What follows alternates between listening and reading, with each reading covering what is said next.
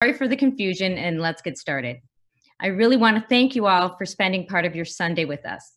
My name is Nancy Sheldon, and I'm honored to represent and want to thank our Santa Barbara Path to Victory team, which includes Michelle Cutler, Marilyn Chuck Zagar, John Lewis and Carrie Tobes, Zach and Allie Tobes, Dorothy Largay, Jill Finston, Deborah David, Ann Daniel, James Eagleton, Beryl Kreisel, Susan Rose, and my husband Mike for working to make this next hour one that we believe will be informative and will provide you all with a roadmap of how we can do so much more than cast our votes. And I'd also like to acknowledge Anthony Mercurio, Senior Advisor to Pete Buttigieg, and Heather Smith, a consultant and former CEO of Rock the Vote, who's been fighting for the right to vote for decades. Without their support behind the scenes, we wouldn't be here. So the Path to Victory team has been working on this election season to support Democrats up and down the ballot, especially in races for the Senate and for the presidency. With an excruciating 65 days left until the election, we want to ensure this good work is not in vain. We need to protect our rights and make sure everybody has an opportunity to vote and that every vote is counted. And even though this particular fight, it's been going on since our democracy started, but it feels different because this time it feels like this election is where our democracy could end. But our goal today is not to increase anxiety, or try not to. We need to understand the issues, where our vulnerabilities lie, and how we can most effectively deploy resources. So tonight, Pete Buttigieg, Marc Elias, and Lauren Growargo are going to help us do that. You're Marc Elias from Perkins, right? I have had the pleasure of introducing Pete Buttigieg several times in the past year, and it will never get old, even as I age, and he clearly doesn't. Pete, we are lucky to have you, not only still in the fight, but continuing to lead the fight for our families, our livelihoods, our planet, currently for our decency and for our lives. And you have talked a lot about what's at stake and how complicated this election season is. So I'd like for you to set the stage, but first I have a question. Do you know who said this? The vote is precious. It's the most powerful nonviolent tool we have in a democratic society. We must use it. Do you know who said that quote? You put me on the spot. I've heard John Lewis say something like that. In fact, I remember the very last day of our campaign. It happened to be the day of the March in Selma, and he addressed us with words to that effect. So if that isn't John Lewis, it certainly sounds like him. You got it. There you go. Well, this is definitely a gathering, I think, in the spirit of what John Lewis stood for and fought for. So thank you for that. And thank you, Nancy, for your friendship and for your leadership. It's difficult to believe it's about a year since we met in Santa Barbara. In the context of the pandemic, Santa Barbara is very close to the top of the list of places. In my campaign, I made a mental note saying, as soon as I can come back under quieter circumstances, I want to be back here in a hurry. And sadly, it hasn't happened yet. But then again, the other side of the coin is a national convening like what you have brought together that we're part of right now that might not have been possible otherwise. And so I'm thankful for you bringing this together. I'm thankful for your friendship and support during my own campaign. I know there are a lot of people on this call who were a big part of my effort. And no matter where you were in that nominating contest and who you were backing, I'm so glad we're on the same team right now because we've come to a crossroads or a cliff. We're running out of cliches, to be honest. No cliche and no hyperbole can really adequately capture the moment we're at.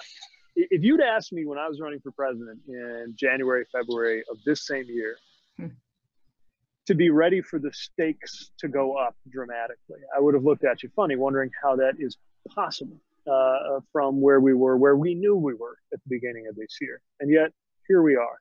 And as we wake up to disturbing news today, as we have woken up to disturbing news more days than not, one of the things I keep thinking about is some of the moments in my life, whether in the military or even as a student, when I was called on to assess the state of development of countries that were going through terrible situations. And when you look at things like a challenge in fighting widespread disease, a deep economic depression, or the emergence of political violence. These are the indicators that a country, any country, is in trouble. So this is not exaggeration to say that we are at one of the most precarious moments that our country's ever faced, certainly the most in our lifetime. You know, a lot of the issues that we talked about even a year ago were not necessarily sexy at the time, deep issues of democratic structure and reform, but they've always been important. And now they've become what they rarely are, which is important and urgent at the same time. And that's why I'm really honored to be on this call with leaders you're going to hear from in a moment who are literally among the very top people in the country working to make sure that we have free, fair elections in November. We know what's on the line in terms of our values. We know what's on the line in terms of the policies that need to change in this country. We know that we have the opportunity to not only move past the dark chapter that we have now, but get leadership whose first instincts have to do with healing and not dividing. But it's become increasingly clear that something more serious is at stake, which is the character and perhaps even the survival of our democracy itself. We've been reminded all the way back to when Ben Franklin was asked what kind of government we were going to get and told the onlooker it was going to be a republic if you can keep it. We've been reminded that democracy is an activity that has to continue, that we have to shore it up, that we have to defend it. And that's true right now. Now, we're in a bit of a trick bag in the sense that we have to do everything we can right now to ensure the integrity of the elections and to beat back voter suppression. And at the same time, we also have to make sure that our activity and our vocabulary does not make the mistake of playing into the hands of those from foreign adversaries to the president himself who have an interest in delegitimizing our system. Look, we should already be bracing, and don't get me wrong, we are not getting ahead of ourselves in the 60-some days that we need to be on top of from a campaign perspective, but we've got to be bracing for what happens next. The president has already said that if either he wins or the election was rigged. That's an astounding thing for any president to say, let alone an unpopular president who's losing as we speak. What that means is that we need to shore up the legitimacy and the integrity of our elections. And the best way to do that is to make sure on the front end that we've done everything in our power to see to it that they are beyond reproach. And that's something all of you on this call can do something about. You probably wouldn't be here if you hadn't already done a great deal to support candidates who share our values or are connected to those who do that day in and day out. And that is incredibly important. And it's what I concern the bulk of my time with doing myself. But there's something more right now, something that, again, is usually one of these sort of procedural, unsexy things kind of bubbling in the background that right now has to be front and center, especially if you've already made your decisions and your commitments in terms of the individual candidates that you're backing. And that's making sure our democracy is in good shape. Here's some things that you can do specifically about that. One, overlooked, but I think incredibly important, is to sign up to be a poll worker or urge people to do the same. I'm going to come to all the nefarious pressures against our democracy in a moment. But one of the reasons why there are fewer polling places than there need to be in a lot of places is the simple fact that we don't always remember this, but elections in this country are largely run by volunteers. And those volunteers are usually retirees, the very people who have all kinds of pressure and reason not to participate this time. My generation hasn't generally thought of themselves as signing up to be poll workers. It's just not quite as common. But we've got to make sure that we're urging as many people as are able to participate and be part of that simple way of contributing to your democracy. Now, you take off your campaign and partisan hat at the door when you do it, but it is really meaningful public service. Another thing is to talk to everybody you know about the importance of beating back voter suppression and shoring up the integrity of our democracy. That is, again, something that you may be used to talking to everybody you know, talking up the candidates you believe in, raising a sense of urgency about the campaigns. Now we got to do the same thing about the mechanics of the elections themselves. With your social media platforms, with your networks, make sure that you're doing that. And in particular, look, most of us probably know just about everybody in our world has decided how they're going to vote. Not everybody's decided whether they're going to vote, especially those who could make the difference in so many of these crucial states and communities. And that's an area where everyone here can make an impact. The third that's critically important is to support organizations that concern themselves with the integrity of elections. It's something that's very important for Win the Era. There is a PAC and also a 501c4, the Win the Era Action Fund that we launched after my presidential campaign came to an end. Partly doing work supporting candidates we believe in, but partly raising our voices around issues that we care about. And we've got to make sure that we know where every candidate stands on the issues of democracy itself. It is as important this time around to know where a candidate stands on issues of voter suppression as it is to know where they stand on healthcare, climate change, taxes, and all the other issues we usually grill them about.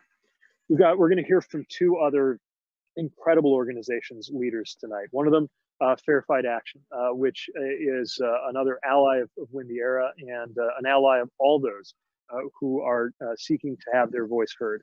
They raise the alarm in state after state and make sure people know their rights in our strange American patchwork of systems where decisions are being made, even yet now, over how exactly the elections are going to take place this year. And then there's Democracy Docket. And in a moment, I'll introduce you to Marc Elias, an extraordinary leader, pursuing, among other things, the legal work that needs to happen, fighting state by state, court battle by court battle to make sure there is as much integrity and as little suppression as possible going into the polls. I don't want to take much more time away from them because, again, their extraordinary work and their deep expertise should command most of the time on this call. And I'm really interested to learn what they've said to respond to the questions that you've been raising. But I want to mention one other thing that's really important. We need to be preparing ourselves, each other, and the public for a scenario where we don't get the answers on election night. Now, I think it's safe to say after my experience in Iowa that nobody knows more than I do the impatience of wanting to get results the day of the vote. And it's something we as Americans are very much accustomed to. It is likely that that will not happen in many key states and in many key elections this time around. And that in and of itself is not necessarily a sign that something has gone wrong. In fact, with off the charts levels of vote by mail expected, and some states, depending which state you're in, and Lauren and Mark will know them down to the precinct. I don't recall them off the top of my head, but there are many states where they're not even allowed to touch or open the absentee ballots until the in-person polls have closed, making it virtually impossible that they would all be counted within those 24 hours. So we got to get ready for that. We've also got to beat back against the vocabulary that someone won on election day and then it got away from them in the absentee ballots coming in, as if one part of the election counts more than the other. There's only one election. Each vote is as valid as another. Some of them are going to happen in person and some of them are going to come in by mail. So we've got to pay a lot of attention to our vocabulary and prepare one another for this experience where we're going to have to hold on to the sides of the raft for quite some time, hours going into days after election day, and not allow that to be used as fodder for undermining the legitimacy of elections where good people win. Even while on the front end, we need to make sure that when that election day comes, every one of us can say, I did everything I could, supporting, volunteering, and yes, contributing to those organizations, doing what it takes in order to ensure the integrity of the election and prevent voter suppression in any form. So that's why I wanted to make sure to have just a little bit of time to encourage you in your efforts, to thank you for coming together and to be part of this program. And with that, I am going to turn it over to an extraordinary legal mind, and again, somebody who is very much on the forefront of the legal battles that are securing the vote. Marc Elias is somebody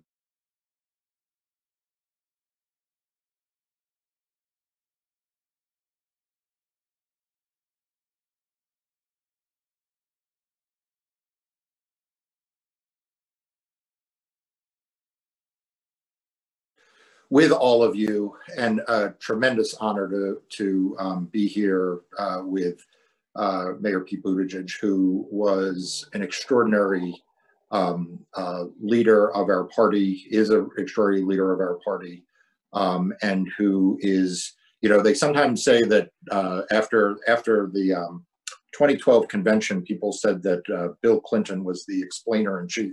There are times I think that actually Pete Buttigieg is actually the explainer-in-chief. He takes complex issues and I think does oftentimes a better job of explaining them than anyone else. So thank you so much for that. As the mayor said, you know, My background in this is as a lawyer. I've represented Democratic candidates and causes, political parties, progressive organizations for my entire political career. I was Hillary Clinton's general counsel in the 2016 campaign. And I realized shortly after that election that Donald Trump was going to be a corrosive effect on democracy like we've never seen before. Remember, even before he was sworn in an election in which he won, he was claiming that there were 3 million illegal votes cast in California, and that's why he didn't win the popular vote. He set up a fraudulent vote commission that was a mockery and went nowhere. But it was clear that he was going to erode democratic norms, democratic institutions, and ultimately that would come around at the time of his election to eroding the institutions that we count on to hold elections.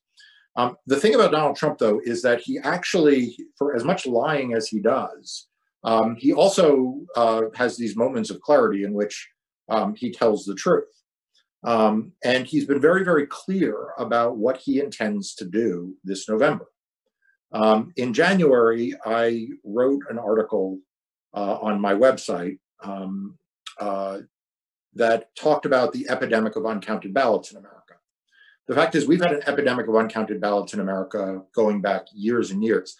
My background, unlike most voting rights lawyers, my background is actually as a recount lawyer. So most voting rights lawyers start at the front end with voter registration and then move towards election day.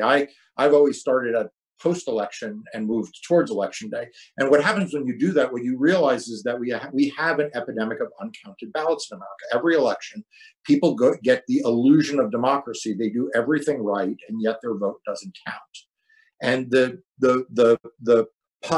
group that is most affected by that are people who vote by mail, vote absentee. Absentee ballots have a rejection rate in normal elections between 1 and 1.5%. In-person rejection rates are minusculely small. But when you dig into that 1 to 1.5%, what you find is some really alarming things. So, for example, in Florida, where there was a very close Senate race between Senator Nelson and Rick Scott, Senator Nelson, the Democrat, lost by 0.1%. Andrew Gillum in the governor's race lost by 0.4%. What you found upon review, looking back at the rejected mail ballots there, was that if you were over the age of 65, the chances of your ballot being rejected were 0.6 of a percent. 0.6% of ballots cast by those over 65 were rejected. If you were 18 to 21, your rejection rate was 5.4%. So you had a 1 in 20 chance of having your ballot tossed out if you were young, and only a 1 in 200 chance in having it tossed out if you were old. What if you were Black or Hispanic? You had actually more than twice the chance of having your ballot thrown out than if you were white. That's in 2018. That's before we got to Trump's reelection, COVID, and the crisis that we're now facing. So I started bringing litigation. In March, I wrote an article also on my website, Democracy Docket. I wrote an article called The 4 Pillars to Protect Voting Rights with Vote by Mail. And there were 4 things that I identified that every state needed to do in order to make sure that we flatten the curve of rejection so that we don't see these wild rates of rejections and that we don't see disparate treatment of people based on age, based on race, and based on gender. And yes, by the way, I mentioned gender because out of a study in Georgia, we learned that women have a higher rate of rejection than men. Now think about that for a second. What are the chances that women, in fact, cast more fraudulent votes than men? The answer is none. The reason why women face a higher rate of rejection has to do with the practice of signature matching ballots and the fact that women oftentimes change their name when they get married, and therefore someone who registers as Deborah David becomes married and becomes Deborah Jones, and then signs their name Deborah Jones when in fact it no longer matches their voter registration. So I identified those 4 things and we started litigating. And we started litigating before COVID because even before COVID, we knew this was going to be a problem. With COVID and the increase of vote by mail ballots, this has now become a true crisis. And so we've been litigating around the country to try to strike down laws, whether it's witness requirement laws or some of these uneven counting laws, to make sure that we don't see disenfranchisement in the fall. Now, what has the Trump campaign said for its part? The deputy campaign manager said, quote, quote, the president views vote by mail as a threat to his election. Okay, that's what he said. He said it on 60 Minutes. Go look at the tape. There was an AP report that said that, quote, deep-pocketed and often anonymous donors are pouring over $100 million into an intensifying dispute about whether it should be easier to vote by mail, a fight that could determine the president's fate this November. Okay, $100 million. The RNC announced, for its part, it's going to spend $20 million in court. In fact, you can go look online. There's a video that Ronna McDaniel, the RNC chairwoman, did on Friday, saying they're spending $20 million in court because, and they are in 41, they have 41 lawsuits that they are currently litigating because they view the expansion of vote by mail and the leveling of the playing field as a threat to Trump's reelection. But most importantly, what did Donald Trump say about this? Donald Trump gave an interview in which he said, quote, my biggest risk is that we don't win lawsuits. We have many lawsuits going all over. And if we don't win those lawsuits, I think it puts the election at risk. So my job is to make sure he doesn't win those lawsuits.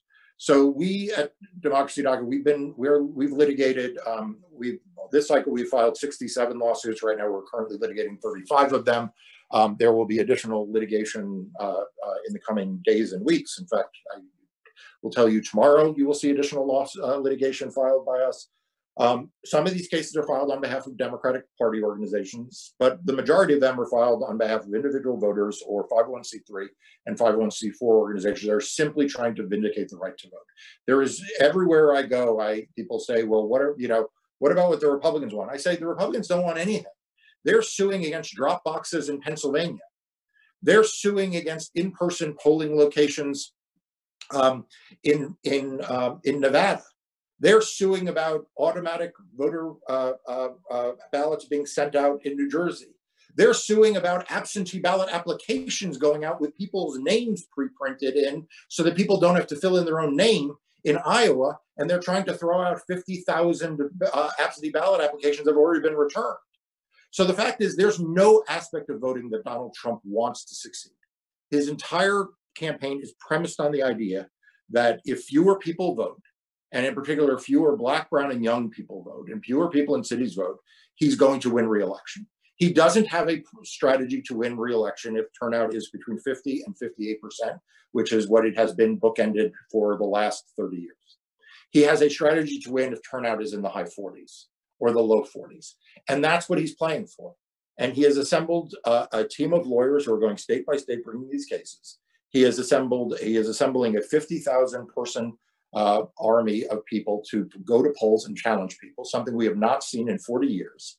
In 1981, the RNC ran a voter challenge program in New Jersey.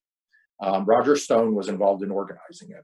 And as a result of that, they were under a 40-year ban by a federal court from being able to run that program again. It was a racist program that had off-duty police officers wearing black armbands and targeting Hispanic and African-American neighborhoods. If you Google RNC consent decree or RNC ballot security program, you will see the signs that they had posted in Black and brown neighborhoods that said, that warned people against voting and the penalties for fraud.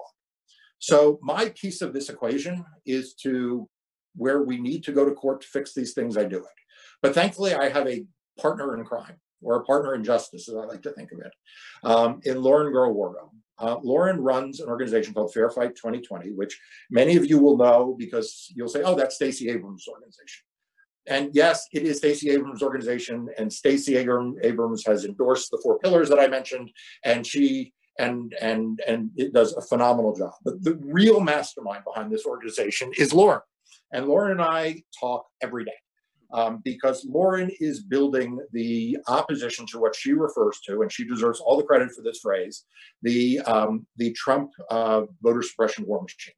There is, in fact, a Trump voter suppression war machine. And people who ask me what I am doing about it, I say, call Lauren, because Lauren is the one who is countering that war machine. Where there are litigation solutions that are necessary, she comes to me. Where there are not litigation solutions necessary, I work with her, and she plays the lead. So people who ask me, how does my work intersect with Fair Fight and Lauren? It is entirely synergistic. We work arm in arm, and there is no better partner in this fight than Lauren. And let me just end by saying that whenever I think of Lauren and the work that she does, and every day getting up. And first in Abrams' gubernatorial campaign, and then in the post-gubernatorial era, with all of the misogyny and hate and racism that's spewed at her and at Stacey Abrams, I am reminded of a quote from Justice Scalia, someone who I was not a fan of, but who wrote in a case out of Washington State about ballot initiatives. He said, requiring people to stand up in public for their political acts fosters civic courage without which democracy is doomed. Lauren Groh Wargo is the embodiment of that quote. She stands up in the public square and every day stands for what democracy is about and engages in that civic courage. So I can have no better partner in all of these things, and I could not be prouder to introduce anyone and recommend more strongly that you listen to and hang on every word than Lauren Groh Wargo. Lauren? Thank you so much, Mark. And it is such a joy to work with Marc Elias. My joke is, Mark is not my lawyer. I actually use a different law firm. And Mark and I have a consensual strategic partnership between our work and our organizations that serves as some real unique connective tissue for the Democratic Party and progressive ecosystem in this very unique moment. I first wanted to shout out to Mayor Pete. Mayor Pete, I'm actually from Cuyahoga County and at my parents' home to get some help with childcare right now. And you have so many fans, especially in this region. I live in Atlanta, and just so grateful that I actually am older than somebody who ran for president. So that is just a thrilling thing. You are just such an inspiration, and so proud that you're from the industrial Midwest. So, and thank you, Nancy, and to the host committee and everybody for being here. I know there is just so much anxiety. Mark and I are getting it every day from supporters and candidates and elected officials at every single level. This is really hard. And so I just want everybody to take literally a deep breath and remember, this is a fight. And it's not just the 65 days until election. As Mayor Pete reminded us, this is going to go on for some time. There's 106 days until mid-December when states and their electors meet. And so if any of you, and I know we've got some Abrams for Governor supporters on this call, recall that 10 days that we were fighting to count every vote. That's going to be more similar to what we're going into. And this is a fight for our very democracy and the fundamental right to vote. So it's not going to be simple. It's going to continue to feel uncomfortable. And just like the Postal Service crisis, I think, has shown everybody, there are going to be more anticipated and unanticipated crises that the Trump regime is going to cause. So we're barely just getting started in what this fall is going to be. It's going to be messy and it's going to be difficult. I'm not here to tell you otherwise, but what I am going to tell you is what my dear friend Stacey and I talk about all the time. And her phrase, you may have heard her say it, is when we fight, we win. And the Republicans have weaponized that against us because they like to remind Stacey that she's not governor of Georgia. But what she means by that is something very specific, which is that when we take the fight to them, be it in the courtroom or in the streets or in a fight for a good piece of legislation, or even just standing up and using our platforms, we are having an impact. We have incremental or big change that we see in our policies. We change the conversation. And I think that's what we have to remember in this moment in our democracy and going into this election, is that this is a game of fighting and it's a game of mitigation. We do not have enough power to stop everything they are doing at the local, state, or national level. We have to think strategically and we have to put up a fight. We have to fight for every vote. And so as Mark said, there's sort of three things we think about in terms of voter suppression. First, you have to be able to register and stay on the rolls. Those are two different things, both registering and staying on the rolls because of the way voter purges work in many states. Second, is having access to the ballot, right? Being able to get to the ballot, be it a mail ballot, a ballot early, in person, or on election day. There's a whole architecture of suppression around that, consolidating precincts, making it hard to get an absentee ballot at your home.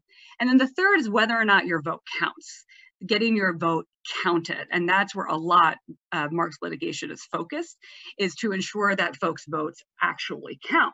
And we have a discriminatory system in many states around signature matching that blocks way too many African Americans, Latinos, Asian Americans, and Native Americans from their right to get their vote counted. And so many people don't even know that then their vote doesn't get counted.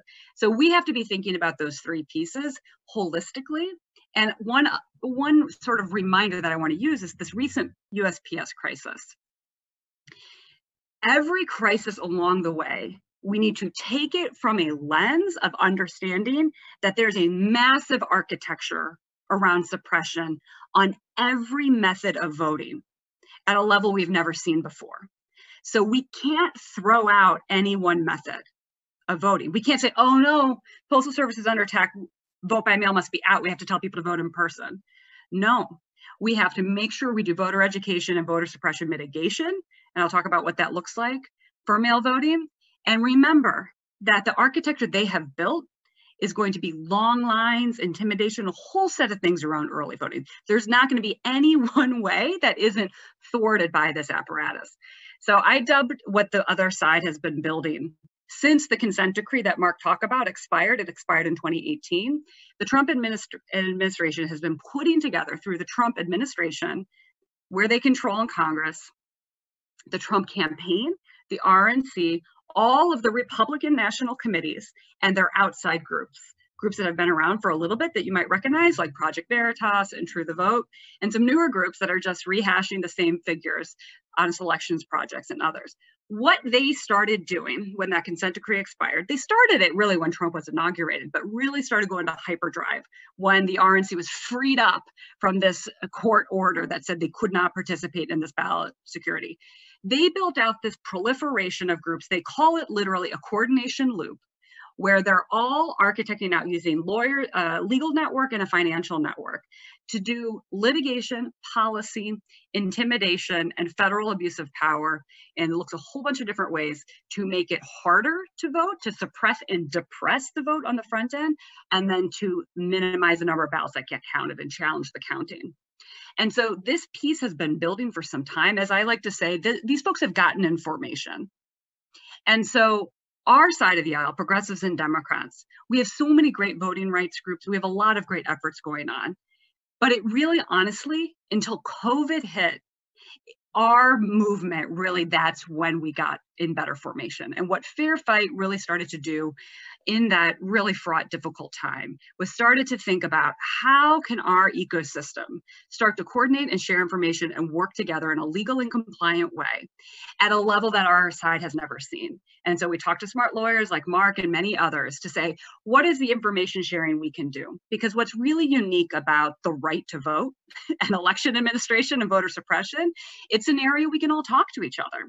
And so we have been convening major 501c4s, political committees, independent expenditure committees, and others to share information and really push forward how we can collectively combat this threat. And it's through a couple different ways. One, it's voter education. We need to do more voter education than we've ever done before. And then voter suppression mitigation, which looks like lawsuits, it looks like elections administration advocacy, it looks like policy, and it looks like a whole bunch of hand-to-hand combat in polling locations. And so that's what we have all been building out. As Mark said, Fair Fight 2020, we started almost exactly a year ago. We moved about $4 million into 18 state Democratic parties to start funding voter protection staff early. Thank goodness we did that with our partners and allies, because then once COVID hit, those staff were there. And now the Biden team, as they're building out their coordinated campaigns, they have all of that staff in place as they scale up their operation. And so we'll keep going into the question portion of it, but you can sign up to get involved at fairfight2020.org. I saw some of the chats coming through, and we'll push out information to you on how to get involved as a poll worker, as Mayor Pete said, and how to get involved in big D Democratic and progressive voter protection opportunities in the fall. And with that, I'll pass it to you, Nancy, to start the Q&A. Okay, thank you, Lauren and Mark. I don't know whether to be inspired or still completely freaked out. So I'm going to start with, we had a lot of questions on the USPS, and I know you referred to it, but there have been a lot of people saying this is not a partisan attack on the Postal Service. It's equally it's equally going to hurt Democrats and Republicans. So why should we be worried when, it was Republicans in the first place that wanted to do vote by mail, and this is going to hurt them? Why should we worry about it? So let me take a shot at it this way. Number one, just as a matter of data, historically, you're right, there is no benefit to one party that would vote by mail. There was also no benefit historically to drop boxes between one side or the other, or pre-populated absentee ballot application forms, or for that matter, absentee ballot application forms at all. None of these things had any provable partisan effect in the past. But that's all changed, because understanding Donald Trump's agenda here, or motive here, is to understand that he simply wants to make voting harder generally, because he needs to take down participation rates. He can't have there be a 58% voter participation rate like there was in 2012. He can't tolerate a 54% or 56% rate like there was in 2016. So he needs to get participation rate down overall, number one. Number two, there are partisan differences in the effects of some of the changes he's making around the Postal Service. So the fact is, Democrats tend to live in more highly populated central areas. So when you slow down the central sorting machines, you impact more densely populated high volume areas relative to less densely populated areas, simply because in less densely populated areas, you don't need as much high speed equipment to sort mail, because it's not as important, number one. Number two, is some of you may have read in either the New York Times or in the Atlantic articles that refer to what is referred to as the late blue wave. This is a phenomenon that has been going on for some time now, which is that in general, Democratic voters and constituencies tend to vote their absentee ballots later, and Republicans and constituencies tend to vote their absentee ballots earlier. So, basically the older, whiter voters tend to vote their absentee ballots as soon as they get them. Younger voters and voters of color tend to vote their absentee ballots later in the process. So when you add days to the mail, when you slow down the mail, you actually wind up disqualifying more Democratic ballots than Republican ballots, because those ballots wind up being late received. So there is a partisan impact. There is a reason why he is attacking drop boxes. There is a reason why he's attacking the Postal Service, because in 2020 it will have a partisan impact. Okay. Lauren, I have a question for you about the NBA. That they just came out and they announced a plan to use arenas as election polling places, and it was part of their deal. You've worked a lot with getting people of color to come out and vote. Is this going to move the needle? And if it's not, what will? And how can we increase turnout like you have? And I know you've had tons of success in Georgia. Yes, absolutely. Well, one of the most motivational, I don't want to even say things, one of what's motivating new voters, infrequent voters, sort of sporadic voters overall, is the fight for racial justice. So we have recently come back with research in the field with African American, Latino, Asian American, and young white progressive, new or infrequent voters. So not super voters, regular voters every single year.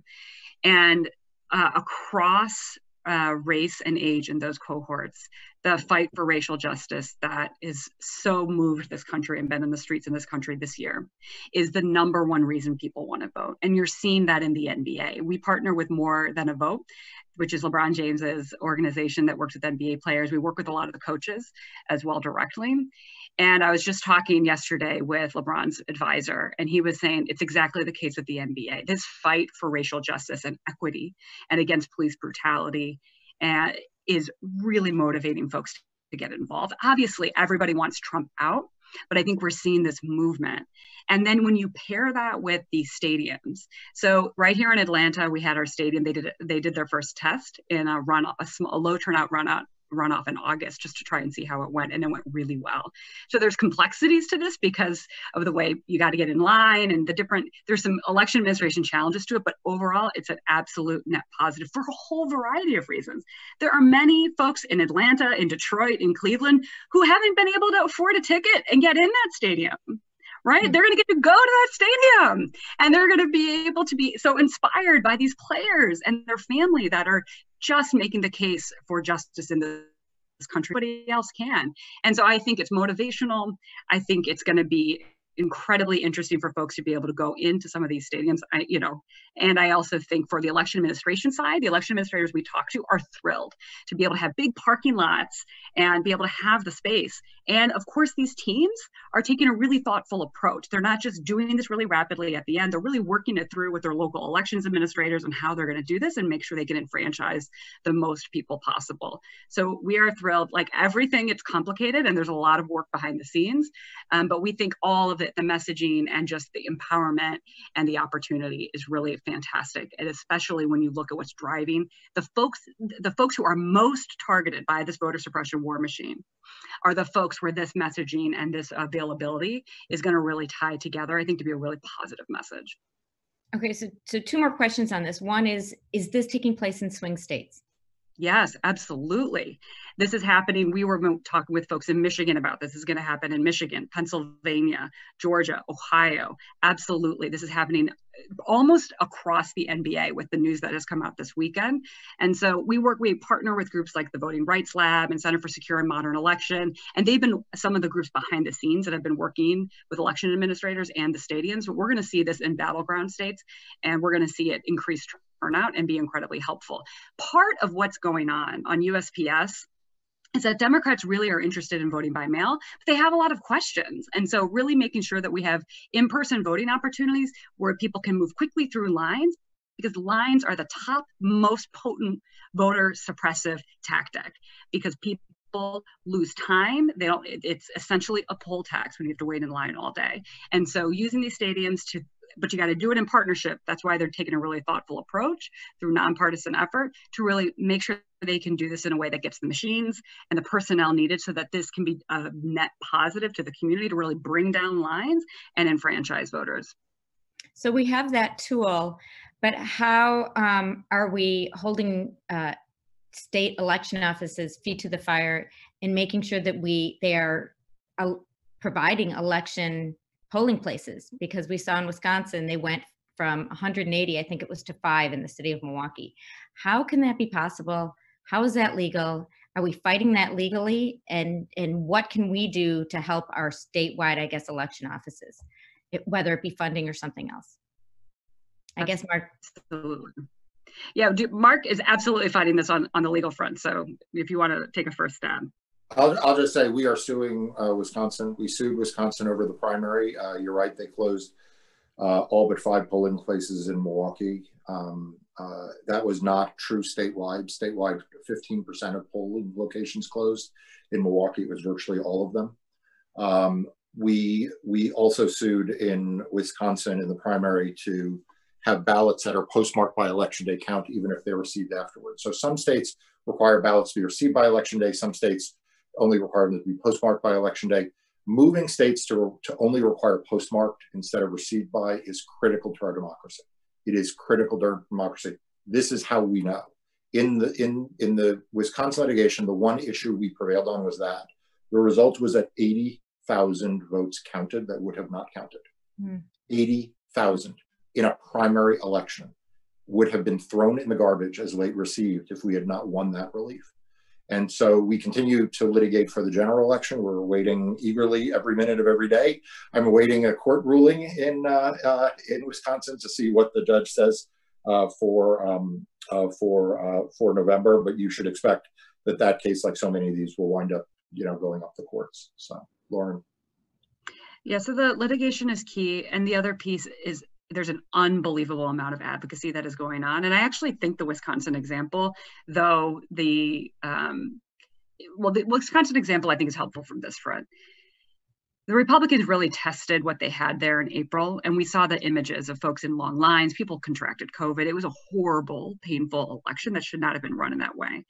But through really aggressive litigation that Mark was running, that the teams we had trained in Wisconsin helped provide the documentation to file that lawsuit. So it was really an example of the voter protection team on the ground in Wisconsin working in concert with Mark to get that litigation filed. The Republicans appealed, if you remember that, in April. They appealed to the U.S. Supreme Court the night before the election. Mark got that really key piece of relief around giving the extra time for ballots to come in. And there was an all hands on deck voter education effort that went on. And it was an awful, painful, horrible, no good election. But through the suppression mitigation work, voter protection team on the ground in the Democratic Party, with Marc's work, with the governor doing what he can and learning along the way, the Democratic governor, and the voter education of the groups, we were able to win a state Supreme Court race that the Republicans so desperately wanted to win. It's actually the analogy I use for what the fall is going to be like in a lot of ways. It's going to take time to count votes. It's not going to be pretty. It's going to be awful, and it's unjust for Americans. But through the combination of mitigation and voter education, we can get the electoral outcome we need. And then when we get on the other side of this, we can really use, hopefully, our federal power to really fix and clean up election administration in this country. So that's how I think a lot about that piece. And to your point, Nancy, we're going to see precinct consolidation. We're going to see that there's going to be an early vote location where somebody's going to test positive for COVID and they're going to shut that center down. The way that we're working on it now, I was just so glad Mayor Pete brought up poll workers. That's the number one most important thing, is that we do get poll workers in these locations. And so there's powerthepolls.org is the main nonpartisan but progressive aligned poll worker apparatus that will hook folks up with their local jurisdictions. And no matter where you live, I know we have a lot of Californians, you need a lot of poll workers in California, right? So you got to do it where you live. And so it has to be a true nationwide effort. But in the top 12 battleground states, Fair Fight Action, our 501c4, and our allies are all hands on deck on poll workers. And then the next piece is fighting this intimidation network that Marc referenced around the intimidation of poll watchers that the other side is doing. Part of the reason the president himself is going after mail balloting is this false notion of voter fraud undergirds the entire Republican strategy. It's a short-term strategy and a long-term strategy. They want to police the vote. Right? That's why they have this intimidation network. They want to move people out of vote by mail into long lines and in-person voting where they have their observers. That's the name of the game. They want long lines and they want to be able to sort of, quote, police the vote. And so we're going to make sure that the Democratic and progressive side has tons of supports in place for voters who are in those lines. But at the same time, the main most important message is be a poll worker. Number two, make your plan now to vote early by mail or in person. Pretty much every battleground state right now, almost every single one of them, you can be requesting your mail ballot for the fall now. You can do it online or you do it by mail, depends on the state. So you can request that vote by mail ballot now and then get it and return it right away. And if you don't want to vote by mail or can't vote by mail, like North Carolina, for example, you have to have a witness sign it. Maybe you live alone. There are some impediments to that in certain states. Then make a plan today to vote early in person. What does that mean? Look at your calendar. Look at when the early vote date starts. Plan to take an afternoon off or plan your childcare accordingly. So it's really all hands on deck. You'll notice in the Democratic convention, on the convention, to what President Obama has been tweeting on social media, the message is make the plan now to vote early by mail or in person. And then the voter education efforts can really support folks. And then the voter protection efforts can be helping people ask questions along the way. And if their ballots get rejected for a signature mismatch, or somebody has an issue at a polling location in the first week of early voting, all those problems when they happen early, the voter protection teams can really support folks to get it straightened out and get their vote counted. So the name of the game is vote early. Okay, so we did have a lot of questions about how to become a poll worker and volunteering there, but I just want to put a pin in this one. Are you allowed to go to another state to be a poll worker? And if not, are there other things you can do in another state? Because I think we're less concerned about what's going to happen in California than we are in Pennsylvania or Wisconsin or Michigan. Yeah, in nearly every state, you need to either live in the state or even locality to be the poll worker. First, don't sell yourself short. You have a lot of very important congressional races in California, okay? So we've got a lot of DCCCs, but I hear you, Nancy. It's a fair point. The piece that folks can either travel or do remotely is voter protection volunteering. You can get involved with the Biden campaign to do sort of normal text messaging and phone calls to voters, make sure they know. You can also do voter protection remotely. There's a national hotline that the DNC maintains that they, with the Biden team, will be staffing up. You can get trained to be a hotline volunteer.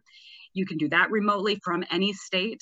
You can do all kinds of remote volunteering around voter protection. And if you're willing to travel, there will be opportunities. So there's sort of two kinds of poll watchers. There's the folks that you hear about, the Republicans all the time, the 50,000. those are people on the inside of locations. And those are usually, most states, you have to be from that locality to become credentialed and be a poll watcher on the inside. But there's plenty of folks that we'll need on the outside, helping people who are standing in line, passing out water, answering questions. And those folks can be from across the country. And so if you do sign up to volunteer at fairfight2020.org, we'll make sure you will get pipelined into the Big D Democratic efforts and the Biden campaign and others to do that sort of work if you're able and willing to travel. Okay, what if you're a lawyer? Suzanne Yang, I know, she's asked this question. She wants to know, if you're a lawyer, are there things that we can do or they can do to help you guys specifically from a legal perspective? Mark. Sure. So look, there is going to be an endless need for people to work voter protection, and lawyers have a unique obligation and a unique skill set. They're not the only ones who can do it, because as Lauren said, there are lots of opportunities. But for people who are lawyers who want to figure out how they can plug in to bring their skills to the table around voter protection, you can sign up at Fair Fight. They are recruiting lawyers. You can sign up at the DNC. They're recruiting lawyers. There's an organization that I founded several years ago called We the Action, which only accepts lawyers. And there's a program that they have around election protection. All of these are feeding lawyers into the same basic pool. So Power of the Polls, you'll also hear various organizations are providing links to Power of the Polls. But the goal is that we are going to need to recruit an enormous number of lawyers and non-lawyers alike. So whether it's Fair Fight Action, whether it's the DNC, whether it's We the Action, those are all fine. You can also, my website, democracydocket.com, you can sign up there, and we will be, you'll get information about voting rights and things that are going on around voter suppression and content that may be helpful to you. We will also be funneling the people who we get through that site into these other programs as well, where people want that opportunity. We'll make sure. So you can go to Democracy Docket and sign up. Again, I would sign up at Democracy Docket more because you want to get the information around what's happening around the court fights. Mm-hmm. I would sign up either at We the Action if you're a lawyer, or Fair Fight 2020. Okay, I'd like just to back up for a sec as well and go back to voter intimidation, because there were protections that voters had that were lost in 2018. I was wondering if you could talk a little bit about how Trump is taking advantage of that and what we are doing legally to fight this action by him. I mean, I think it's causing all of us lots of anxiety. Yeah, so there's two things to realize. The first is that in 1981, as I mentioned, there was a close governor's race in New Jersey that led to a racist voter suppression program run by the Republican National Committee. This led to a consent decree. You will sometimes, those of you involved in Democratic politics, will hear the term about the consent decree. The consent decree they are talking about is a consent decree that was entered whereby the RNC would agree no longer to engage in voter suppression, poll watching, and other ballot security measures. That consent decree expired after the last election.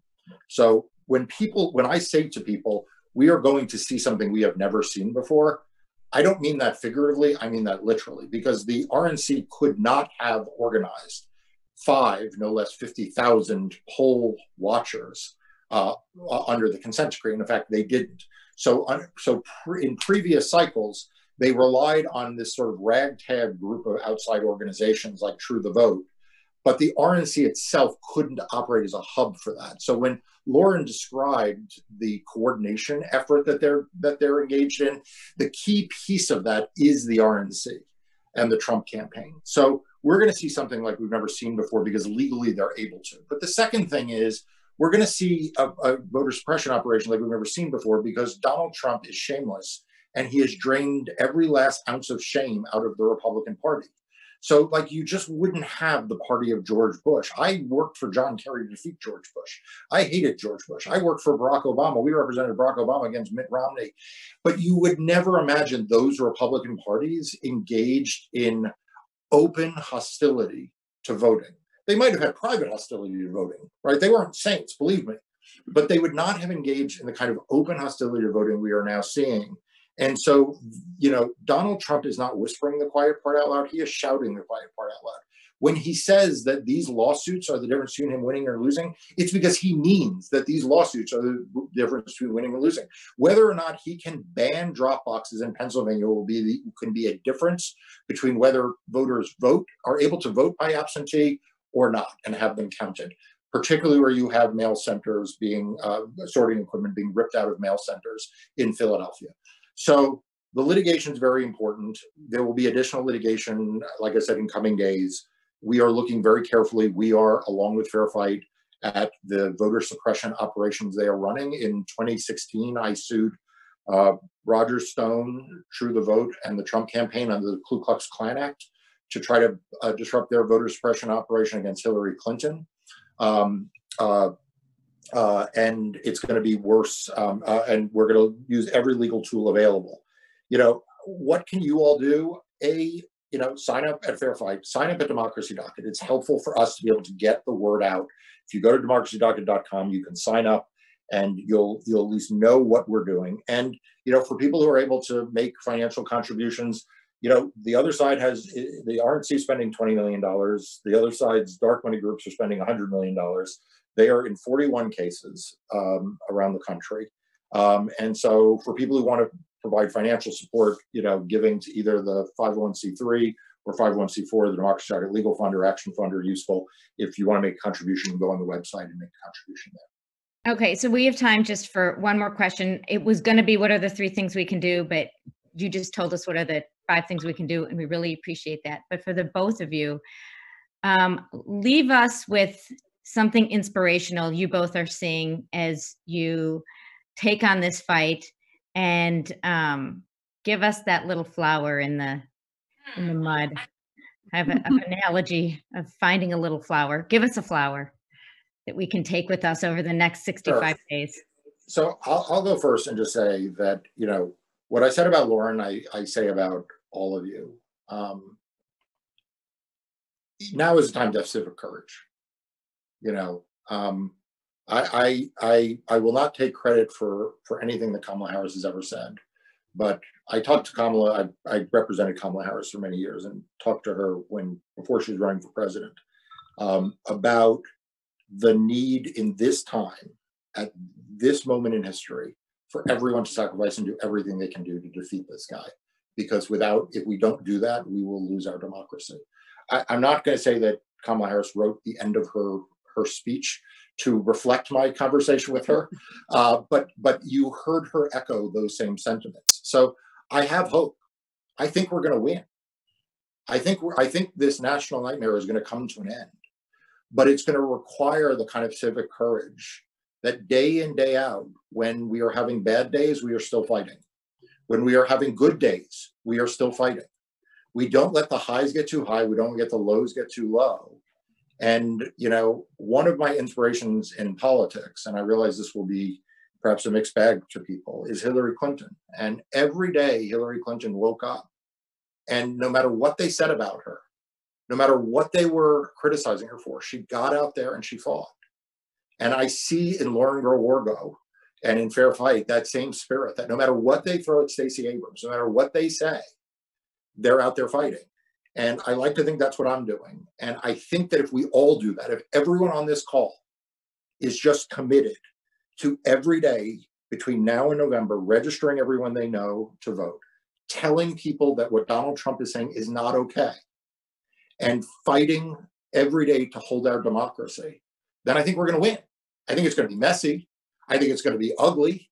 I think it's going to not be decided on election night because, as Mayor Pete said, there are going to be ballots that are counted. But I'm optimistic about the outcome. My only pessimism comes is if people just get too scared. They just get scared because they don't want to be targeted by their friends. They don't want to be ostracized. They don't want to be criticized. They don't want to. You know, I'm fortunate. I'm a 51-year-old white man. You know, I get hate, but not nearly the kinds of hate that Stacey Abrams gets. Not nearly the kinds of hate that Lauren Garwargo gets. But we can't let that keep us from fighting every day. And so I draw inspiration from people like Hillary Clinton, like Kamala Harris, like Stacey Abrams, like Lauren Wargo, because I know if they can fight every day, I can fight every day. Like, it's easier for me to do it than them. And so that's my hope and inspiration. My hopeful piece is that it is so clear when you talk to voters that they understand what's going on. And I think the overreach that they are doing, when they're going to start prosecuting people for voter fraud in states, that's something we didn't talk about. It's coming. And how are we going to fight that? We're going to fight that tooth and nail. We're going to defend voters, right? Like never before. And I think what's going to happen as they unfurl this strategy in the coming weeks, the backlash is going to be so severe. Coming in this context, people know what's coming and they're going to vote. And I think we've got a ticket that understands this. I think we've got lawyers and advocates like Marc who understand it. And I think when we fight for our people and with our people and this network that we're all building, that's what it's about. We're not gonna let these guys get away with it. And so I just see the seeds of the backlash in historic turnout. You know, we saw that in June in Georgia. Democrats outvoted Republicans. We had 8-hour lines, some of the worst in the country. We outvoted them. Like, our folks are coming. And so I just believe that this ick and this evil, it's so clearly evil, and it's just not coded or hidden. And so Americans do not want their right to vote to be taken away by a Trumpian conspiracy. When you talk to people about that, they are very aware that's what's going on. They're very aware that this is a right they maybe weren't sure they were going to use, but now that they understand there are all these people trying to prevent them from using that right, the American pushback spirit is right there. And so that's why making sure we have our lawyers lined up, our activists lined up, and we're all doing our part. And our part means, like, don't parrot misinformation, don't retweet the president, right? We need to just be smarter and better about how we are in this knife fight, and then we're going to make it through. And so that's what gives me a lot of hope, Nancy, and to everybody, is that we have so many great people in this fight, and voters understand what's at stake, and they have just gone way too far this time. Well, I want to thank you guys so much for joining us. And, you know, that's just the beginning of it. I want to thank you for everything you do every day for all of us. You are both getting up every morning and seeing what you can do to give people the right to vote. And I cannot tell you how much all of us appreciate it. We need you in our lives, and we are going to support you as well. So, as you've discussed, the Republican strategy, it's to distract, confuse, and sow distrust. So that's led most of us to take this whack-a-mole approach that we need to change, and you've made that clear tonight. So with that in mind, we've created a voter toolkit, which you'll receive right after this event. And it will focus on the things that we can do together and the organizations such like the two of yours that have been the most effective. So the best thing you can do, and I'm going to say it again, and the most direct way to make a difference is to give, and to give generously, and to give as if your life depends on it, because as we've learned tonight, it does. And also donate your time and energy to getting the word out about what you've learned today. Tell your friends not just to vote, but to vote early, and you can track your vote as well. Help at polling places on election day if possible, and recruit everyone you know to get into this fight. I want to thank everyone for being here, and especially to Lauren and Marc. Take care and be well. Good night, everyone.